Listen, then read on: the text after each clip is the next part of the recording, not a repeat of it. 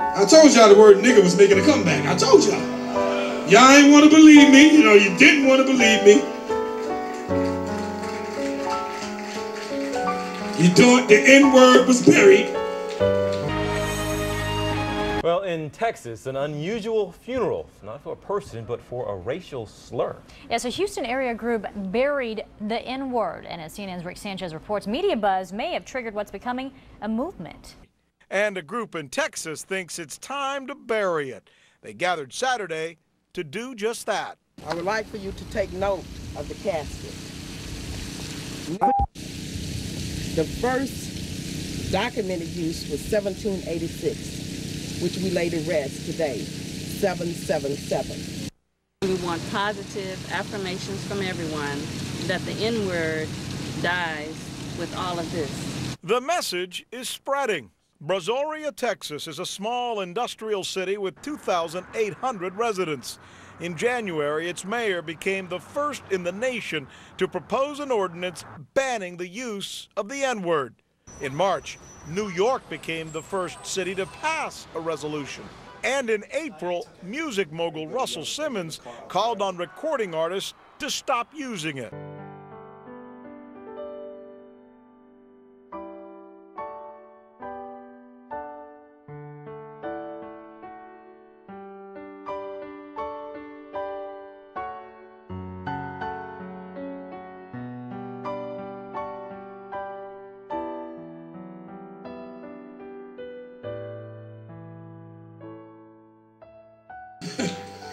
Told you as soon as Obama sit down in that Oval Office, they was going to get him. Didn't I tell you? Didn't I tell you? Yeah, I told you. Now there's them watermelon patches all throughout the White House. You see that? They sending this stuff around in emails. Man, Rose Garden is now a watermelon patch. The mayor of Los Alamitos, California, is apologizing today for an email he sent that's being called racist and offensive. The mayor emailed this picture showing the White House lawn planted with watermelons with the title, "No Easter Egg Hunt This Year." An African-American businesswoman and community volunteer who received the email says she was horrified. The mayor initially said he was intending to be funny.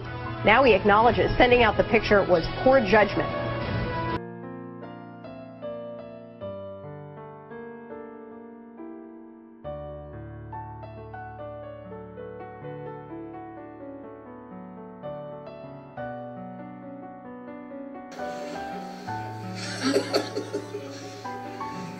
They said racism was dead. Ain't that something? Ain't that something? That they were dumb enough to believe that?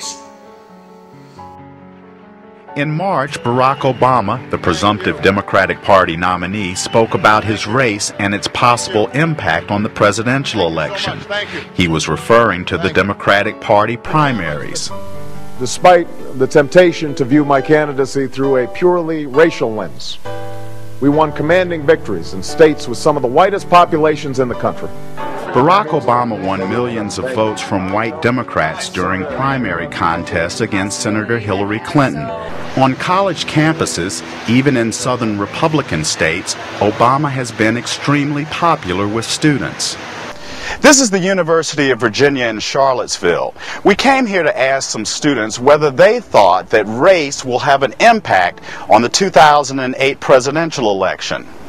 Specifically, we asked them if they thought America was ready to elect an African American as president. I think a lot of people are ready and eager to put the past behind them and to really move forward and take bigger strides than we have in the past.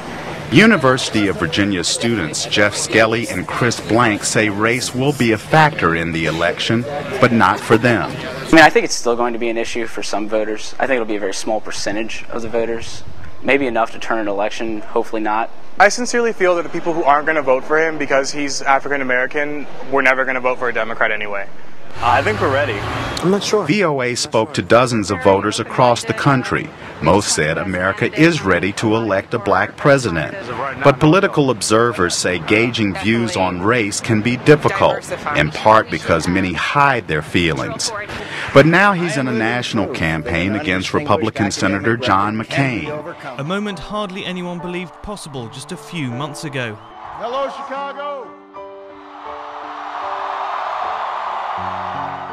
After an epic 21-month campaign, the most costly in US history, the 47-year-old senator from Illinois reaches the pinnacle of his dizzying ascent to power.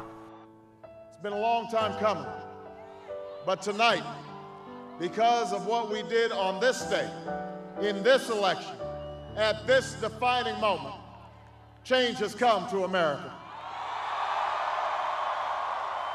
The result was a landslide. His Republican rival was gracious in defeat. This is an historic election, and I recognize the special significance it has for African Americans and for the special pride that must be theirs tonight.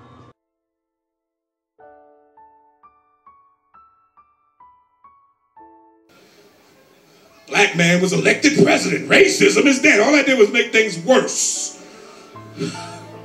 What do I mean by that? All the racist people that can't stand a black man gonna take it out on every motorist they pull over.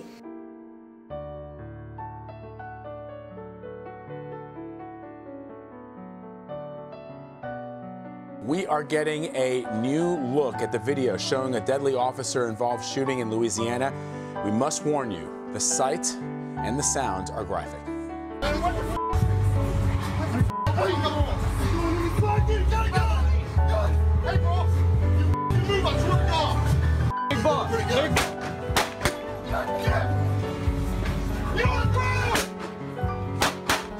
Next, US police are embroiled in yet another controversy after getting caught, this time using mugshots of black suspects for target practice.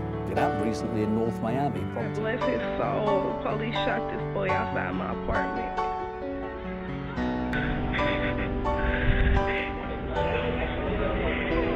They killed him.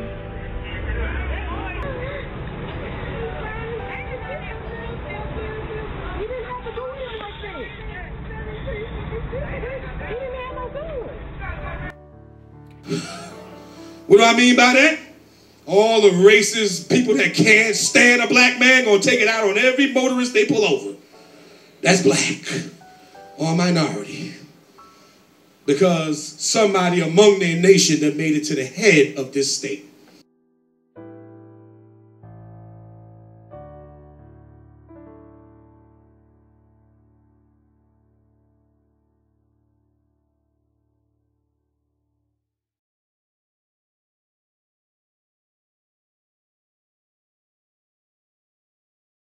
My next guest says race relations are actually worse after 8 years of America's first black president, and she voted for Obama twice.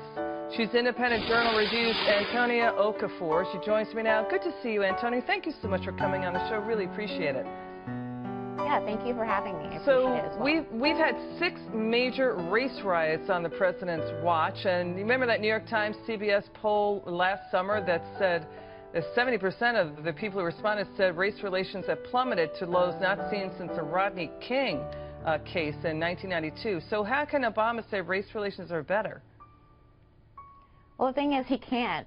He can definitely do it already. I mean, he's done it, and I'm sure people are going to believe him, sadly. But, you know, the facts are the facts. And, you know, within African Americans, you know, in 2008, they said that 61% of them thought that racial, you know, the racial relationship between whites and blacks was actually favorable. But then now, in 2016, 2017, it's plummeted to 49%. And so obviously, there's a disconnect between what President Obama is saying that, you know, racial relations are better, and then we're seeing on TV continuously that proves the opposite.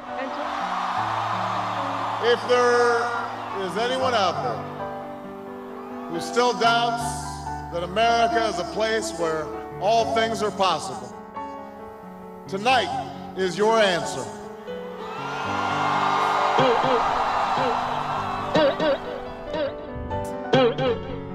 That was the era of Yes We Can, when Black America seemed poised to claim a confidence, a power, a parity long denied it.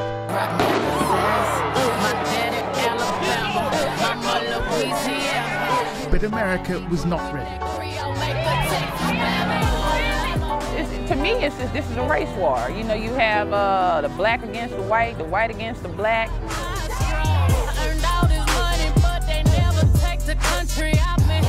I got hot sauce in my bag, swag. From the swamps of Washington to the bayou of the South, beneath the surface of the post-racial society, fear, anger, and the deep roots of a history still unresolved.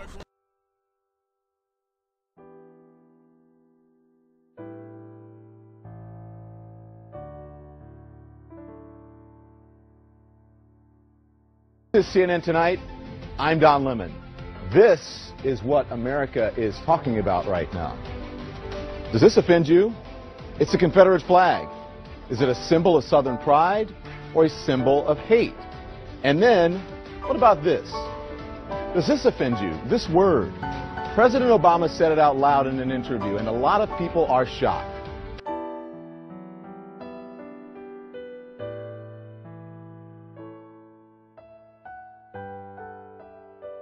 Racism, we are not cured of.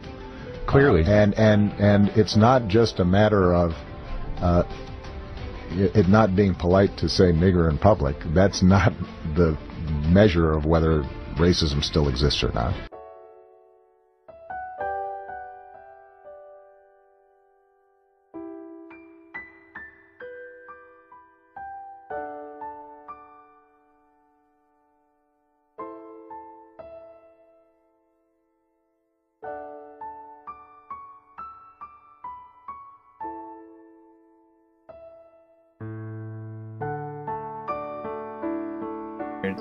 Something called disconfirmed expectancy, which is a psychological term for failed prophecy.